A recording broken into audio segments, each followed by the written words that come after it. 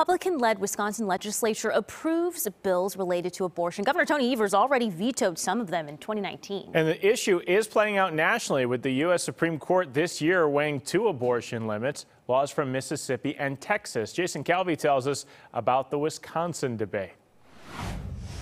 Wisconsin again debates abortion. We're redebating them because Republicans want this as a talking point. One of the bills would require medical professionals rush a child surviving abortion to the hospital and provide the same care they'd provide to any child born alive at the same gestational age. If a child is born, we are going to provide health care to them. While exempting mothers, health professionals breaking the law would face a felony, fines up to $10,000 in jail for 6 years.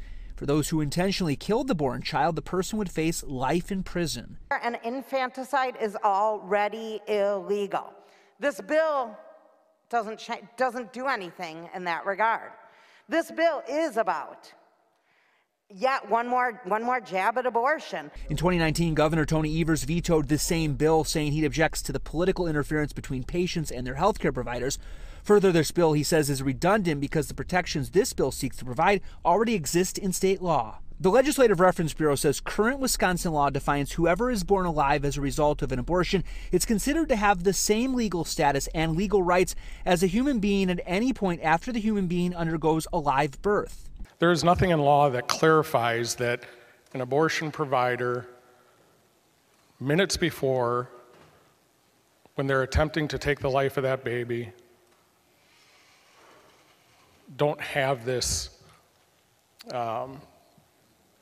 explicit duty. The vote was nearly party line, with two Republicans joining Democrats in opposition. So having already passed the state Senate, these bills now head to Governor Evers for his likely veto. In Madison, Jason Calvi, Fox 6 News.